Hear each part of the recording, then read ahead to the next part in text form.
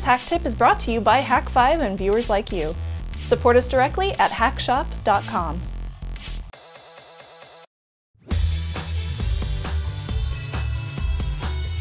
Welcome to HakTip, the show where we break down concepts, tools, and techniques for hackers, gurus, and IT ninjas. I'm Shannon Morris, and today we are checking out Maltego's graphing options. Yay, fun! Now there are many ways to choose to see your new graphs. So say you've already created one. So far I've only shown you one way to display a graph in the Maltego GUI, but you can change it if you want. So yay, you can make it look pretty. So far we've only shown you one way to show your graph, and honestly it's kind of janky. So we have other options.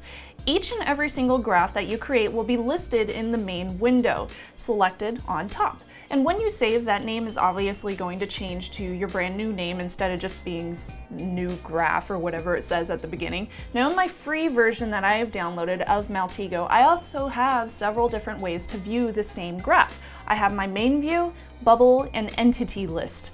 I really like bubble because it's a fun word to say. Bubble, bubble. The main view is the one that we have been using previously. So this one shows you basically a drop down, so it's kind of look like a tree if you want to. The bubble view lets you view a graph with a whole bunch of little round bubbles instead of the normal icons. And it'll also be kind of circular. So if we take a look at my screen, first I have up here the main view. So this one has a whole bunch of different trees. I like to call them trees because that's what they look like.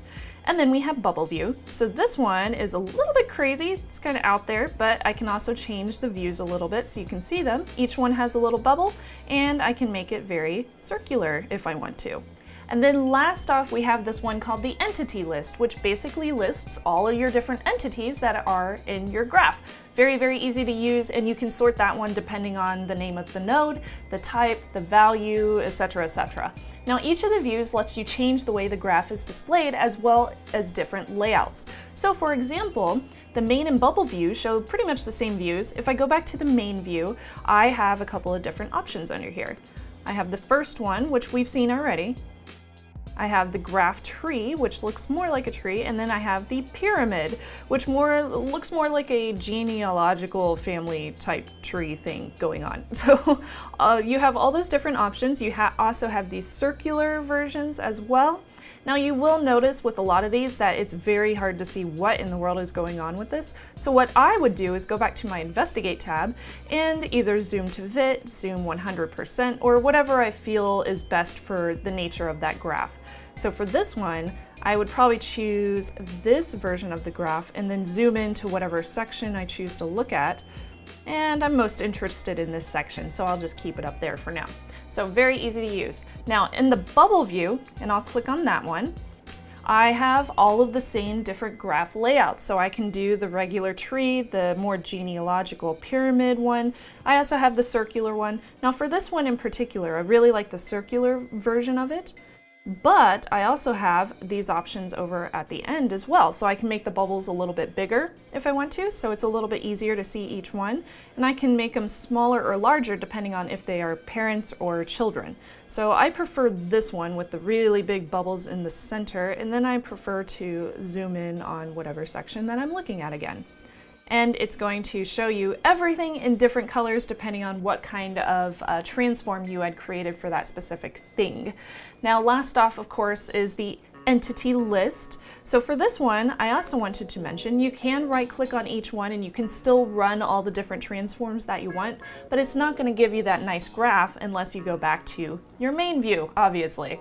So I'm going to have a little bit more about each of these right after the break, so stay tuned.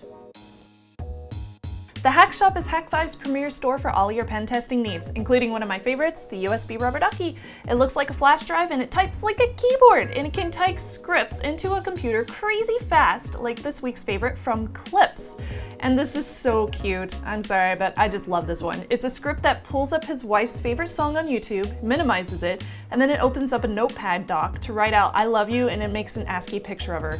Because that's freaking adorable. Of course, we couldn't do this show without your support, so we would like to thank you with something special. Use the coupon code SNUBS with any order for your very own signed HakTip stickers. And of course, thank you so much for supporting the show.